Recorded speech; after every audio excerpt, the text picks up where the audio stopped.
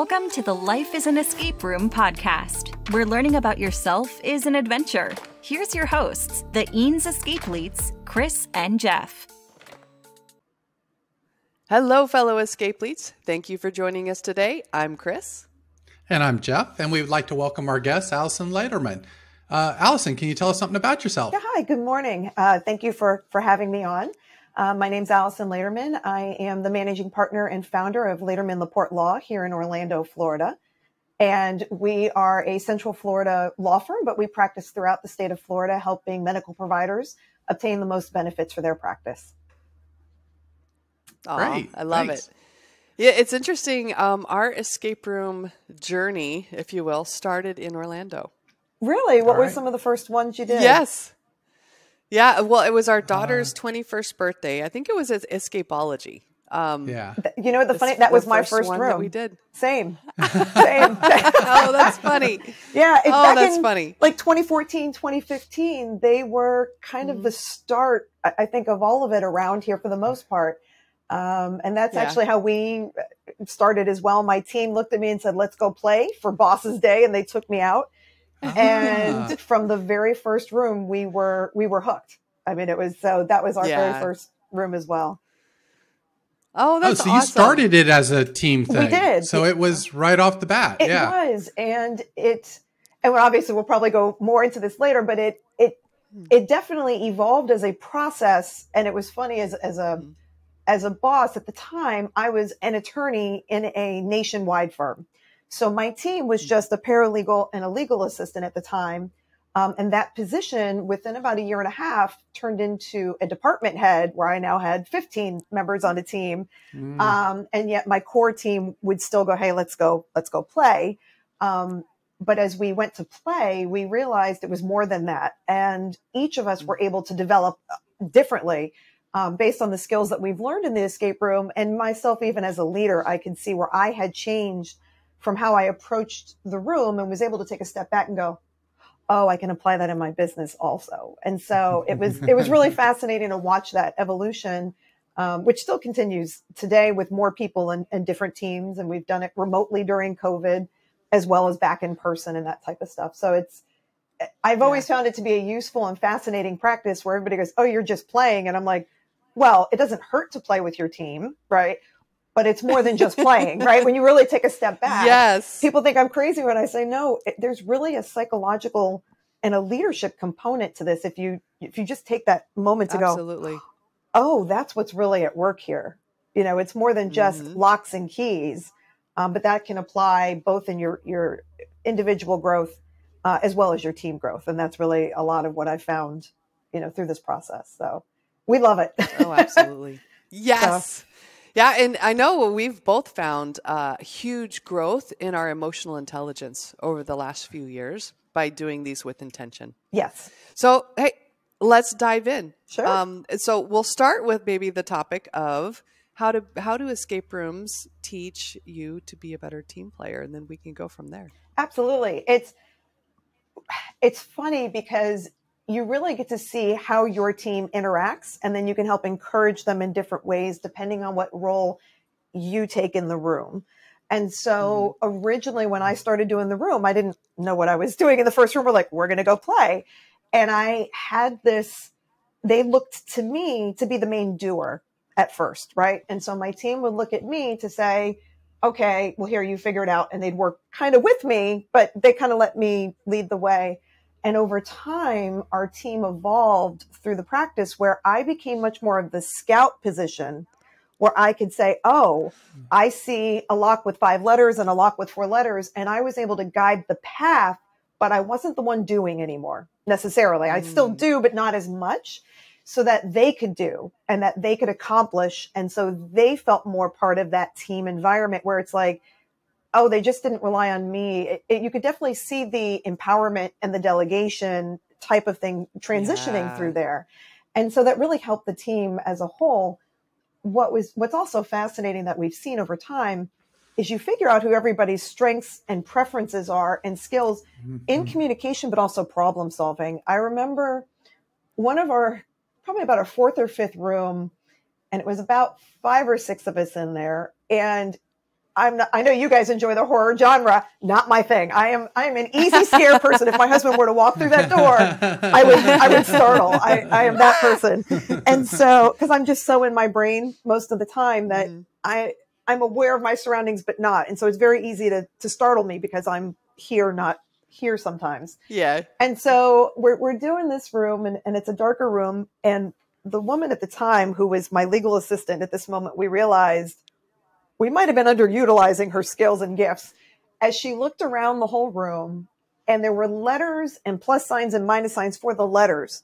And she's like, oh, I got this, because apparently she was an expert at math and she could quickly do that. She literally without paper just went, okay, it's 27 and 4, and just started rattling off the number and was right. And we all just went, wow. I think we've got new skills for you to use when we get back to the office. There you go. And so the team was like, oh, we can come to her for those types of things in the work that we do. And so it was interesting because that team relationship definitely changed both in the room and out of the room, because then we were able to see and they were able to communicate with each other in different ways. And there is a strength to playing with each other also, right? It's law is incredibly stressful, as you know, right? in a different way, but it's not stressful for sure. And lots of deadlines and lots of different energy coming from different places. And when the team can get together and share that same space and a same goal, you can translate that into your business and try to make work a bit more fun. Also, yes. And that was it for me. There was a click for me where the practice of law can be pretty tedious, right? And the business of law is a whole different thing as a lawyer. And for me personally, I was able to take a look and say, oh, what I'm trying to accomplish is, and I could see the path and whatever. And as soon as I started treating that practice like an escape room that I enjoy, I started to enjoy my practice more, because I was like, there was like this moment that it just clicked where I was like, oh, there's the lock. There's the hypothetical lock and the key and the journey that I need to get to. It was definitely more like a less linear room, right? Where it's everybody's working in different places, but the goal is to get out, right? Or to accomplish whatever it is. And our team got really good after playing enough times together that whatever our goal ended up being in work, we would all kind of come together in that way of, okay, here's where we're trying to get to. Who sees the path, who sees the locks, who sees the keys, and who wants to help open the different doors as we did that path together. And it's been fascinating. How often do you take the team out to do escape rooms together? Prior to COVID, we would go probably about 3-4 times a year. We try to do once a quarter. So if we had met our goals financially and we knew, I was like, all right. And like I said, I was at a nationwide firm. I mean, we're talking hundreds and hundreds of lawyers. And I'm like, lunch day, let's go. And we would go to a room and grab lunch together, but then we would talk about it for hours afterwards and just go, oh, it was fascinating how they did that. And it was almost like they didn't realize we were training at work at the same time as playing. Right. Yeah. And that's the joy of it, I think, is if you really get into it and you enjoy it for what it is, but then as a boss or a leader, you see the value of taking a step back and playing, but also going, who's doing what? How are they talking to each other? Does this person enjoy doing the room, like the piece alone? Do they want to work with the rest of the team? Are they the one calling out the shots? Are they the one actually physically manipulating the puzzles? Does this one like numbers? Does this one like the letters? Does this one like the logic? I hate logic puzzles. I had one teammate, she loved them. She's like, bring it on. She just jumped right in front. She's like, I got this. And so that's how you see your team develop, though. It's like, I know where my strengths and weaknesses are. My teammates got to learn about themselves in a way that showed their strengths and weaknesses. And so we as a team were able to come together and say, I got you on the stuff I know you don't enjoy or your perceived weakness, but it's my strength. And so we were able to kind of support each other as a team and buffer each other in that way, where they do the things that they really enjoy and they're good at. And they knew to be able to communicate, I need help with this task, puzzle, activity, and knew because of this process that they could rely on their teammates to come to the table and really help them through it. So that's why I find it incredibly valuable. During COVID, it was a bit different. So it ended up being, we found some really good ones, funny enough, from Canada. really, really interactive ones. I don't want to. We know which ones you're talking about. Okay, you do, right? Okay, and they're highly immersive. I mean, you're going, I want to go to Canada to do it, right? And what's fascinating is they give you the pieces. You know, the person's got the camera, and they go through the room, but they also have the pieces, and they did a brilliant job of saying, this is what it actually looks like, so you can see it, and your team could go, oh, I can manipulate the puzzle from here, because people see things differently. And on audio video, it's very different than when you're in front. Some people are very tactile. I tend to be, I got to touch it. I got to feel it. I got to see it. I've got others that are like all day long. They can just, play with whatever they can hear. It doesn't matter. So it was a different experience. And people that my business partner who was with me at my last firm tends to be very quiet. And he's the one that, he kind of does his own thing for the most part, right? He gets in, he knocks it out, and he works with the team, but he's not I'm the very vocal one, right? He's the quiet one, and he just kind of gets in and does it. He's definitely much more the doer. And I build the process for the team to kind of complement and supplement each other to kind of move forward as a whole. And it was funny because we're doing this room during COVID. Everybody got Grubhub lunches. We ate together on video, and then we joined, this hour-long escape. And we all got stuck and it got quiet. And he just piped up like, oh, here's the answer. We're like, look at you joining the party.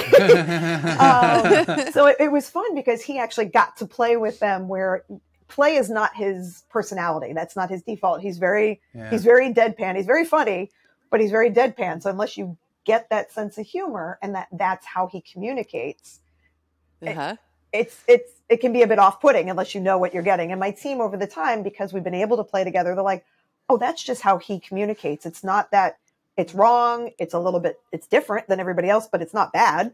You just learn to communicate with, you kind of come together as a team where everyone is.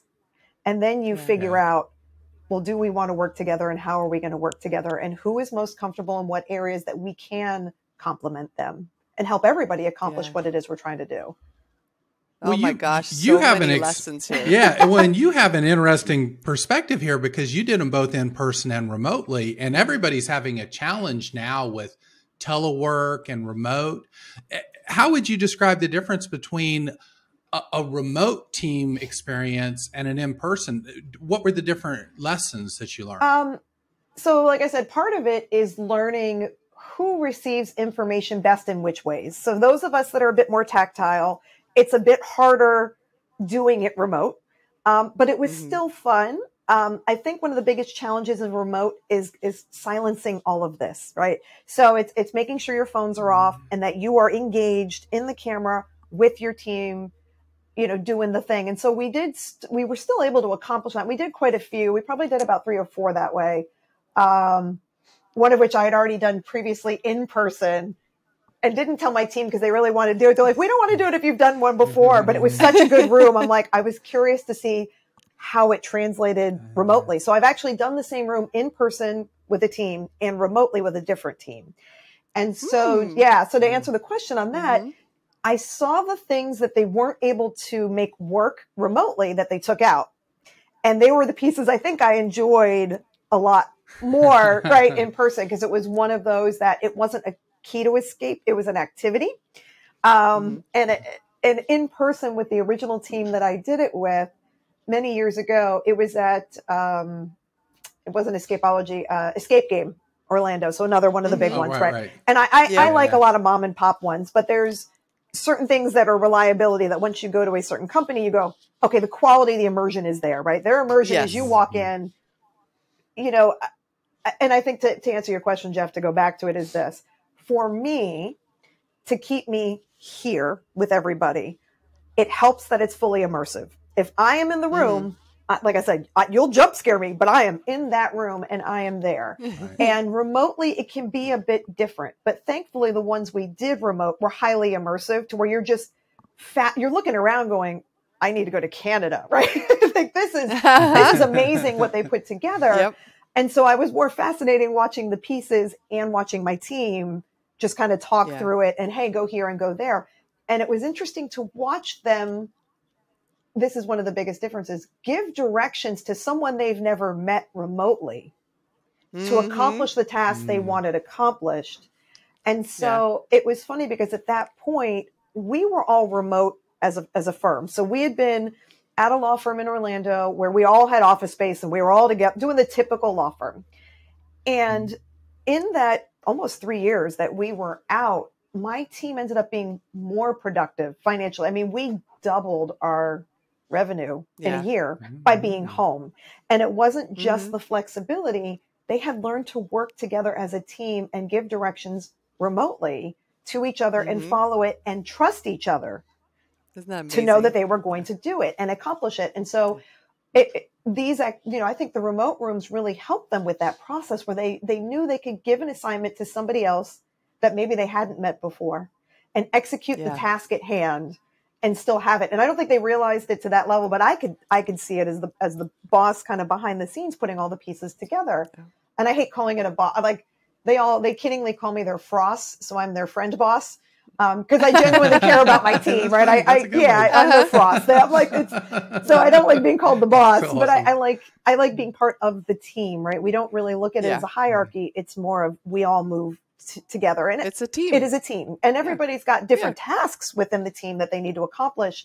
But I can't do what I do without everybody else doing what they do, right? And that escape rooms are crucial in that, because if somebody's just sitting there and you really needed 6 hands on deck to do something, it's not getting done without one person going absolutely crazy, running back and forth across the room to get, especially when you get to those physical challenges. And there's a lot of what we do that can be very similarly related to that. And so back to the firm where this has really helped, we transitioned to remote.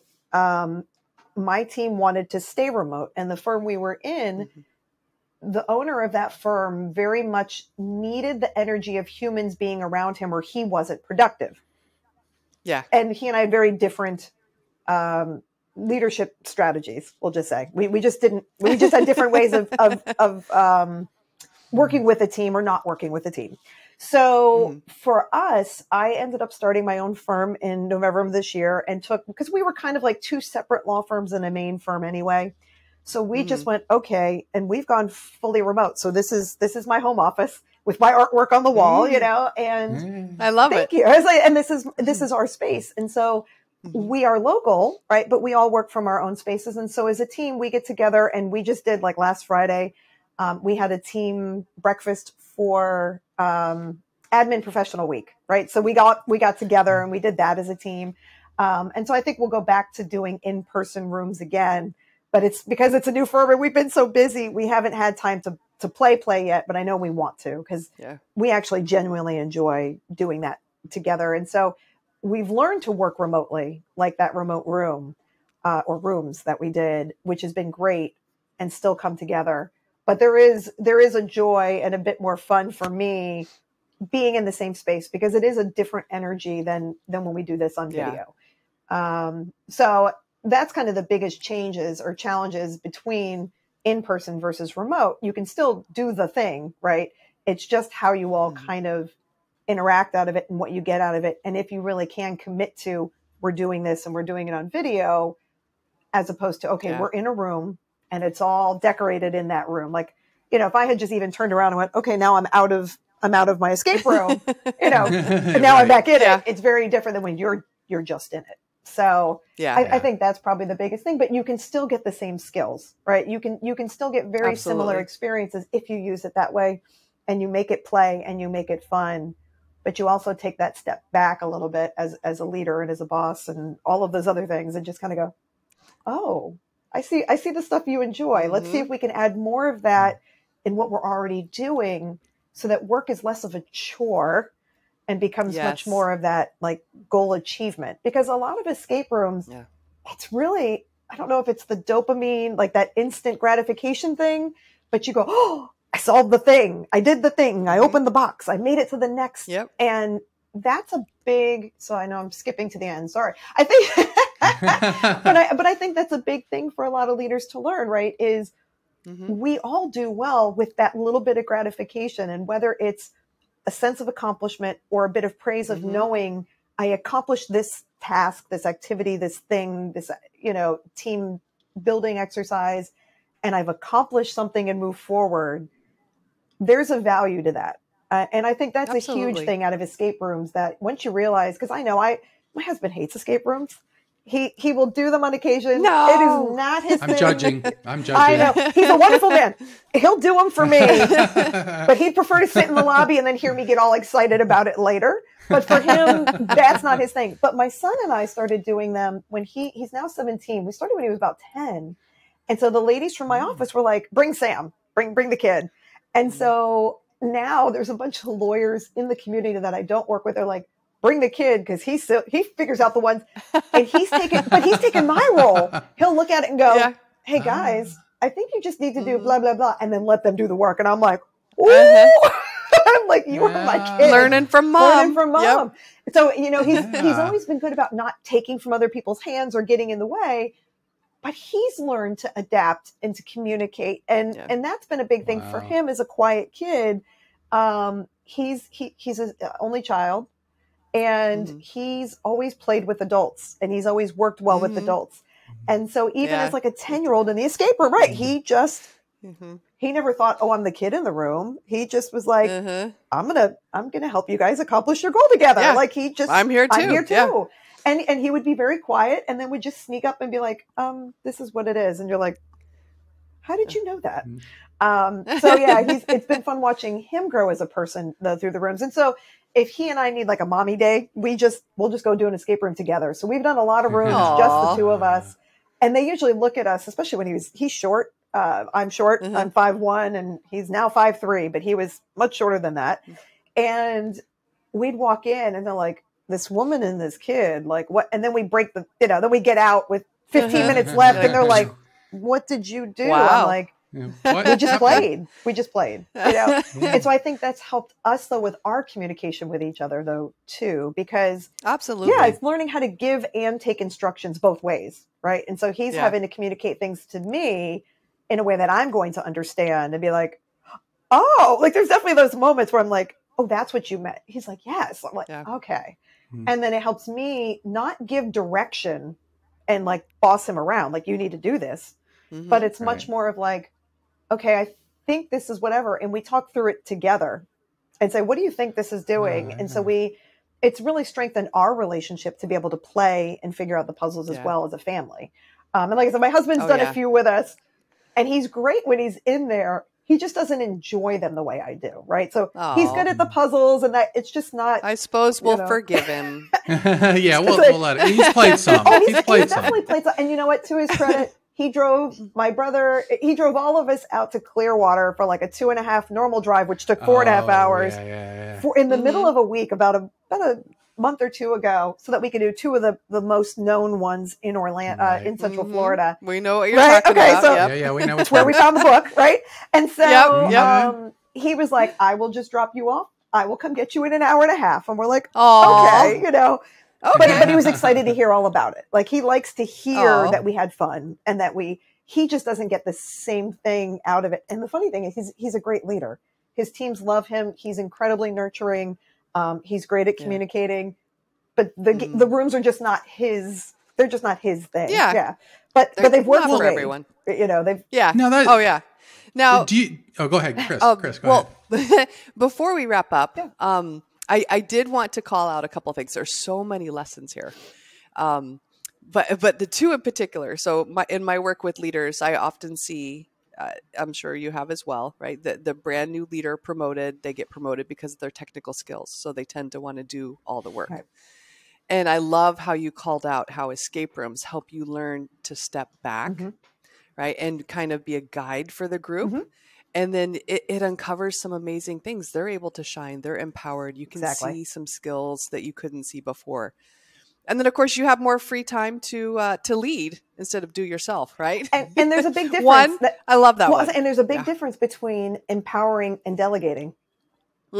So exactly. And I think escape rooms help you with that, because if you as a leader come in, and instead of bossing people through the room of you need to do this and whatever, but you say, I see these things, and they go, I see it too. Let me try that. Yes. Please do. Right. And if you need me, I'm here to assist and guide you, but I want to see them play and try to figure it out, because you grow through that process, right? It's like little kids, right? Does the circle fit in the square? No. Does the triangle fit in the square? No. Unless you watch that one video that gives everybody anxiety and everything fits in the square, but that's not real life. No.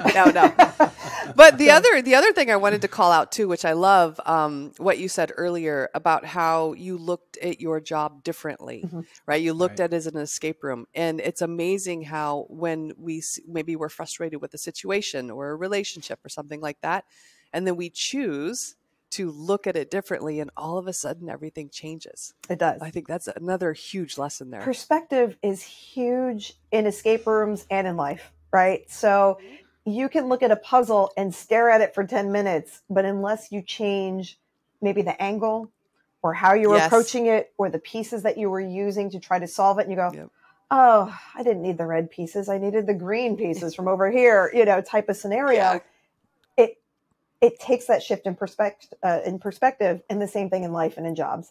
And so you could say, absolutely. And you look down, but you go, wait a minute, if I treat it in this way, and I give myself kind of those internal rewards that go along with seeing in that perspective, it changes everything for you. And it was a big shift for me where I was like, oh, my career is an escape room, and that's the stuff. And it was there you funny. go. Yeah, and it was funny because Right. I told it to my last firm's marketing company. They're like, you like escape rooms? I said, I love escape rooms. And she's like, why? I said, well, I just realized that my practice of law is like an escape room. Clients come to me with a goal in mind, right? And how are we going to accomplish that goal? And there's often many different ways and lots of different locks and keys that will get you there. But sometimes there are other blocks that go in there, right? I need it in this cost, right? Within this cost, within this time frame, here's the jurisdiction and the more I looked at it, it's all just a big puzzle piece, right? There you go. It's, you got a judge, you've got an opposing counsel, you've got the end result of whatever you're trying to accomplish, you've got the case law, you've got how your client may or may not look in testimony, depending on what the issue is. You've got how the other side may or may not look. And so you go, all right, if I have to shift these puzzle pieces, what is the perception? What is it going to look like when I'm done? And you're trying to figure out that exit strategy. And so when I approached it like that, it was no longer like, oh no, I got to set this deposition and I've got to do this discovery, but more like, it's powerful. It's powerful. Where you go, how do I make it to that? That's the image I want.